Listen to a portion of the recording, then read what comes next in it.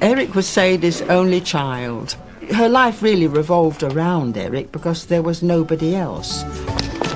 He showed no academic interest, but the ability he did show from being a very, very little child was he wanted to entertain. 46.65. OK, very still and quiet everywhere, please. Action. But where she was, I suppose, arguably slightly pushy. You didn't really move on. Could have got changed when I got there. Is that she made him have his dance lessons and, you know, piano lessons and all the rest of it. 15, I'll get a paper out. 17, I'll learn to read it. Oh, but it's very cute. I think Sadie probably wanted him to do something that maybe she wished she'd done, but she didn't. So she took Eric along to do his auditions and things. He didn't want to go. Oh, no. Wait a minute. Eric and her clearly had this relationship where he would occasionally claim that she pushed him onto a stage and he didn't have any choice. What I wanted to do with the drum was to show that to some level... And recap, thank you. That was a bit of a delusion on Eric's part. Ellen. Or something just to... It's as simple as this. There wouldn't have been Morecambe and Wise without her. I do think that the Morecambe and Wise show does contain a lot of oblique tributes to Sadie. When he's doing those song and dance routines, hamming it up a bit, but still doing it very well, where he's kind of saying to her, look, Mum, those dancing lessons paid off after all. Get off!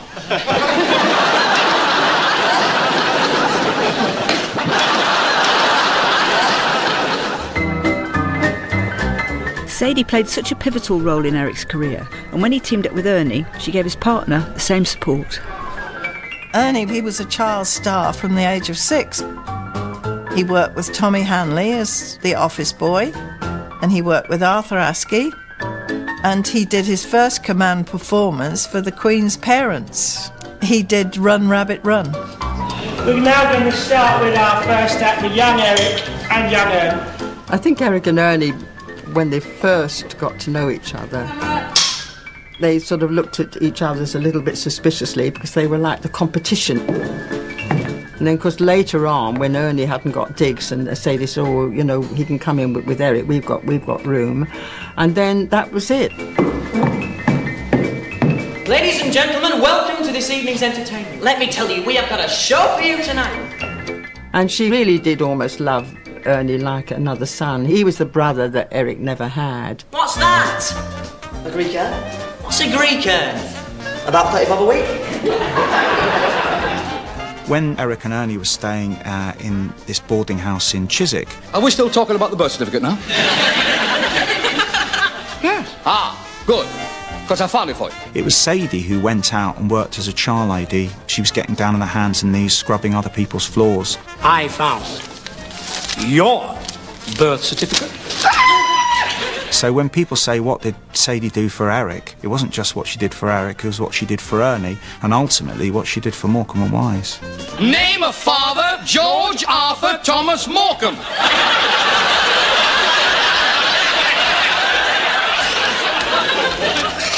Could I have a word with you, little brother? It takes a mother, doesn't it, to sort of put two people together and say, you know, now you're a great act, you can be a great act.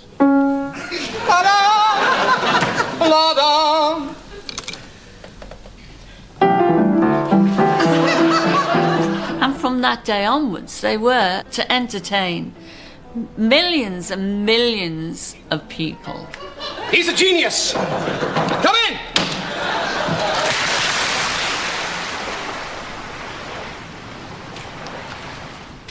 Variety had been struggling for some years, at least since the end of the war, but Ernie could see that television was the way forward, and the boys wrote to the BBC. They wrote, "Dear Sirs, we would like to give an audition for television if it could be arranged. We do modern crosstalk and song and dance. Awaiting your reply, Eric Morecambe and Ernie Wise."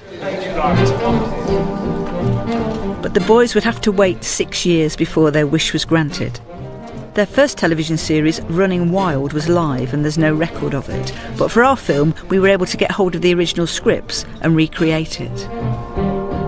When they got their first television series, that must have felt like, you know, the defining moment in their career, and the defining moment for them to become what they knew they could become. They trusted TV people. They assumed that if that's the way telly people want it, they must know better than us. Where will the cameras be, like, tonight? The cameras will be where they are now. Well, between us and the audience, will they be able to see us properly? Can we get a milk crate in for Ernie? Trust me, it works. To be offered that series was a great thing, I suppose, but they followed the scripts, mind you. It wasn't their own material. They had the scripts written for them, and they thought, these are the professionals, they know best, we must do it how they've written it. Oh, yes! For them, when they had to use the writers that they were given by the BBC, it must have been awful. When you write your own stuff, you feel it, and you put yourself into it, and you can then deliver it the right way. And now, ladies and gentlemen, can you please welcome Morecambe & Wise are running wild!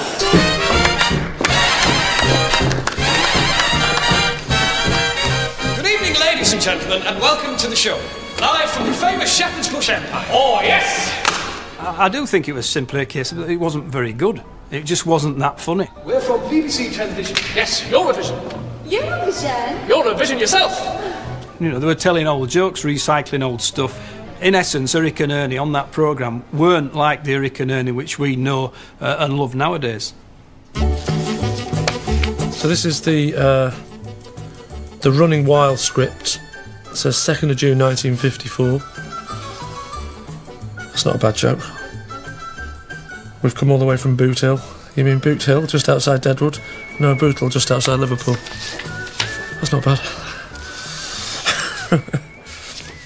They've taken away the essence of the live double actor and made them just telly, which is obviously a mistake, because what they'd had 20 years training in a live environment, and they've basically said, right, forget all that, we're doing something new now called television, and so that's obviously probably the reason it went wrong. It's the same now with stand-up. If you see stand-up on TV now that's specifically made for television, it's never quite as good.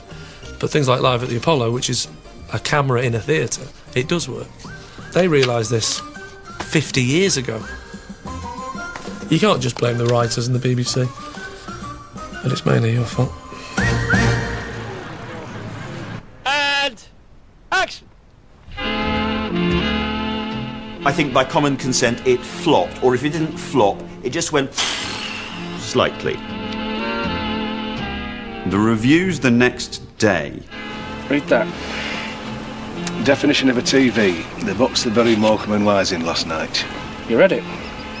I did. It was a disaster. It was a complete and utter disaster. I think Eric was more devastated than Ernie. The story goes, he carried that little cutting around in his pocket, you know. Cut! And moving on, thank you. Ernie reacted by quite sensibly locating part of the problem in the fact that they weren't treated seriously because they were seen as a couple of kind of hapless northern comics who could be manipulated into doing an act that wasn't them. The material wasn't them. One of the producers of the programme, Brian Sears, actually had his doubts from the start, and in fact at one point told them that the biggest problem was that they were from the wrong part of the country.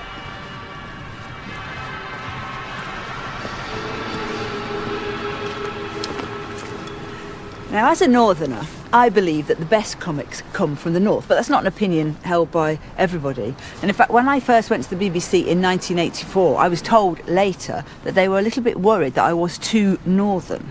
So you can imagine how much worse it was for Eric and Ernie in the 1950s. On behalf of the BBC, I offer a special greeting and a warm welcome to our new viewers in the Midlands. The world of television was very much the world of West London, and it was pretty upper crust. You didn't hear many regional accents in those days on television. Right away, P, it's all yours. I can remember Sylvia Peters reading the news, of course, in an evening dress, and MacDonald Hobley in black tie. I'm very sorry to say that we're in a little bit of trouble. Rather early in the evening to bring you a disappointment. Famously, the BBC, in its early days, applied the Reithian thing of the classic RP accent. Action! Do you want to buy me an air gun? Why would I want to buy you an air gun? Because I laugh at your jokes. I mean, this was an era when if you put a northern accent on the home service, people would complain.